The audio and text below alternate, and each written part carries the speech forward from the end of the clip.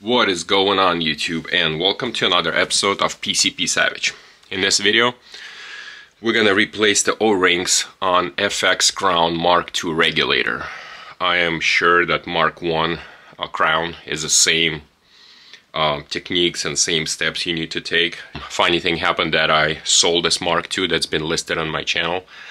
I sold it and I was prepping this gun for the new owner.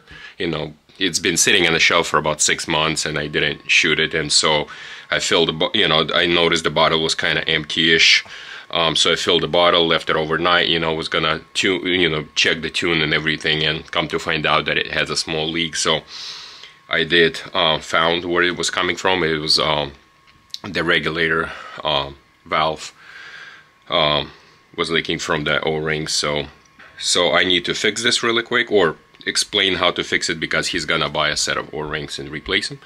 And so I'm making this video for him and for you guys to learn how to get to them, to the regulator, and how to get that fixed. Okay, so you got yourself FX Crown. And before you do anything, you need to degas the gun, get the bottle off, take the bottle off, and then dry fire gun once. When you shoot it once, you'll see all your pressure will bleed from your on the gauges. Watch the gauges. If it doesn't happen after first shot, shoot it again, bleed all the gauges. Okay, so now, all right, so the next step is we're gonna have to take off the two screws on the bottom right here. The one is, I believe, the 4mm, and then you have the 3mm by the trigger. So for safety, that's 2.5mm. Take that off, and inside you will find a small O-ring, okay, that's holding right here, the little O-ring, right if you see it on the end of the screw. It's kind of holding your screw in place so it doesn't fall off from the selector. And the last piece is the spring selector wheel. Okay, that thing was, I believe, nope, that's 2mm. So we need the 2mm for that, to take that off. Okay, when you unscrew it, hold it down and then pick it up all at once. You'll see that there's going to be two little balls right here. Because I have so much grease on it, they kind of stick to their locations, which is fine. But if they're on our inside on them two springs, just pick them off with little needle nose pliers or something. Just don't lose them. For my buyer, the selector wheel was on 13. Now we need to get to the regulator. Regulator is this brass guy right here. Okay, just to get that valve off, you don't need to take your gauge.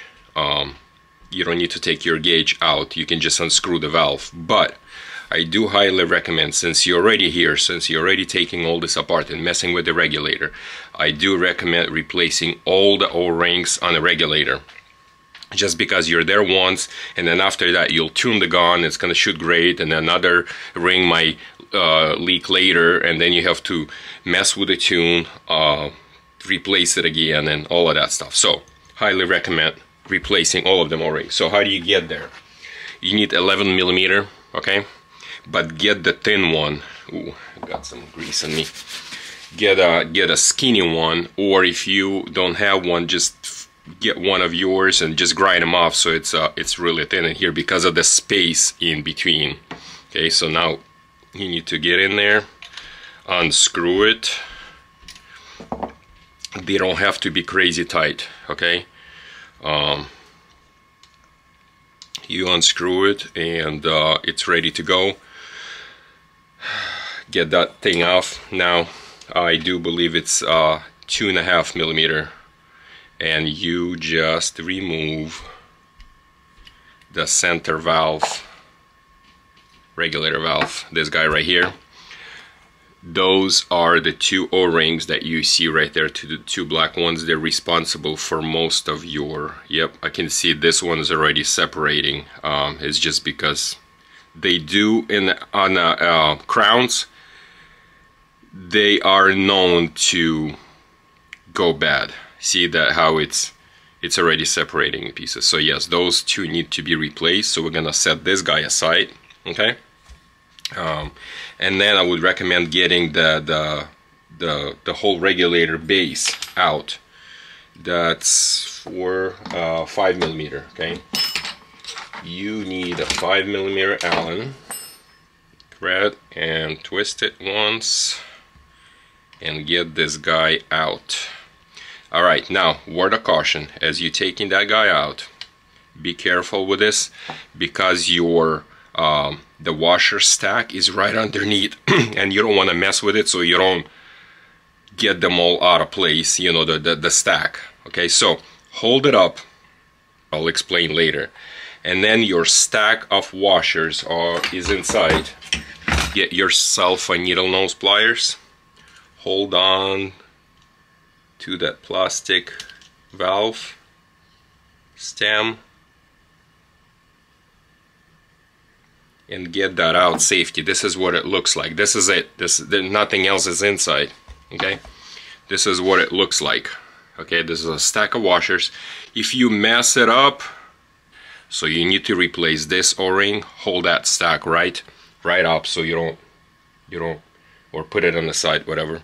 Okay, so you're replacing O-ring on that thing, then you need to replace this O-ring, okay? And then there's a one O-ring right inside, if you can see it, right inside this this block right here. Use a needle and just kind of pick on it and get that thing out. That's another one. So you have 1, 2, 3, 4, 5 O-rings. So how can you find out if your O-rings are leaking? You're either gonna have air seeping out through here, through the top of the regulator, right where that valve is screwed in, or see that hole right here on the side of the block. This is the bleed hole for your regulator, the air bleed hole. So also you can put a little bit of foamy, soapy foam in here, or just a little bit of water, or I just get my finger wet and just kind of lay right over it, and you can feel that water is gonna just bubble up right underneath. So this is a sign for your bad O-rings on the regulator. Either this hole, or it's gonna come out from here, or you can get the shroud off, right, of your gun, and put a balloon on your barrel. Get a balloon on your barrel and zip tie it, and if you see it starting to fill up with the air, that means that your regulator is O-rings need to be replaced. Okay, so all right, so I'm gonna put it back together with some notes to my buyer. Okay, so this is how it's gonna go down again. Okay, I'm gonna lay the gun right here like that. Okay, I'm gonna put this back on like this. Okay, and then I'm gonna lay the gun on the side so I don't drop it in, and I'm gonna slide it right in, just like so. It slides right in. Okay, where is that 5mm? And it's gonna be perfectly fine. Now on the valve here, we're gonna screw that in, and I'll tell you how deep. So the gun is tuned for 150. You have to have 150 bar on a regulator pressure. So you screw it in about flush, so the valve is flush with the base, okay? And then you do another one turn, about one turn in, okay? One full turn. Then when you put the bottle when you put a bottle back in, you screw the bottle, put the regulator, put the gauge, put the bottle. I would shoot a couple of times just to let the regulator settle, because once you take them apart, they need to settle. The washers, they need to settle. So I dry fire like 2, 3, 4, 5 times and let it sit for 10-15 minutes. and then after that you adjust, then you do adjust your regulator, okay? If needed. You can adjust it with the stock on. There's a small access hole right here that you can put your the 2.5 mil. But here's how I adjust. I do very small increments, maybe 1/16 of a turn. Clockwise, you're making less pressure on the regulator. When you go counterclockwise, you're adding more pressure to the regulator, and do very micro adjustments. I do 1/16, maybe 1/32 at a time. Fire 2-3 shots, give it a second, watch it, then do small increments just like that, okay? So this is it. Thank you for watching. If you guys have any questions, feel free to ask. He gets 2 magazines full of this ammo right here. FX air guns, made by JSB. It's a 30 caliber, 50.2 grain pellets.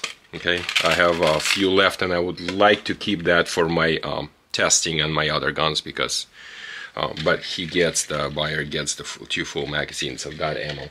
Okay, and all the other goodies that he knows what he's getting. Okay, thank you guys for watching. Feel free to subscribe to the channel. It costs you nothing, and it means the world to me. And I have more videos coming up shortly. Thanks.